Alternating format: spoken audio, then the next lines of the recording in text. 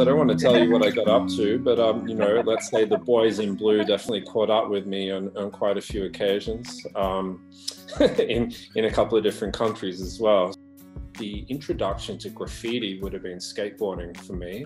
I view skateboarding as similar to graffiti, that there is this almost search and destroy attitude, that you're actually looking for locations and trying to reinvent them. You would find a set of stairs or some type of bench or thing that wasn't designed or intended for you to skate on, and the same with graffiti, that you're trying to find locations to make your mark, looking at your environment differently and placing your work in context with the surrounding. And I always like that element of doing street art. Technically, I started off doing graffiti first, based on letter forms. The first marks are done illegally. They're usually in these back alleys, basically writing your name on the wall.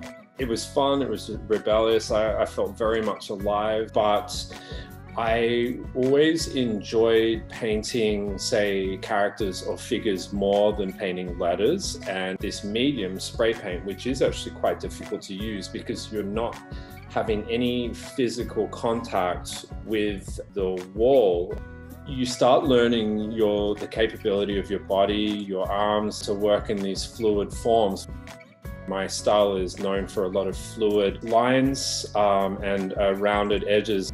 People were attracted to it and actually started contacting me, you know, started to be invited to countries to paint these murals, and that's when I really started paying attention with what I was doing on these walls, and I would actually research the city.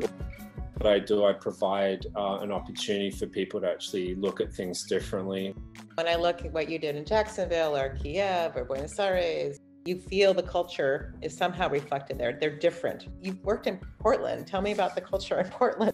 I really enjoy being in forests. I was fortunate enough to have that opportunity in Portland. I picked out elements that I actually saw in Portland. These beautiful, like the foliage and the colors, these like autumn browns and oranges and these fire reds. And I painted like an eye with water like crying out of it that was coming on the tree stump, like you know, I was trying to bring life back to this like cut tree basically. I use the eye a lot, and I guess that would be referencing to the third eye. All artwork, there is a narrative behind it. We are viewed as somewhat storytellers. I use symbolism in my work. It opens up for interpretation. Definitely explore themes, you know, some type of spiritual elements behind my work. And I think that has definitely come through a lot of inspiration with ancient cultures. Your work touches in ways that you can't always put words to. Sometimes it is hard to describe what you do because it just comes out of you sometimes. Whenever I have conversations, I'm actually learning about my work as you are at the same time. If you can talk a little bit about cannabis and the influence it's had in your life.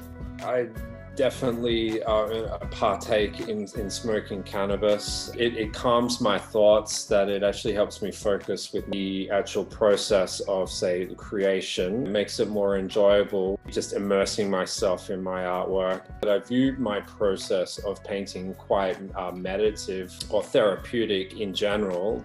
Cannabis enhances this element. I always find it's a lot more of an enjoyable result because of that. I am my work, and if I'm happy, then I'm going to be producing better work.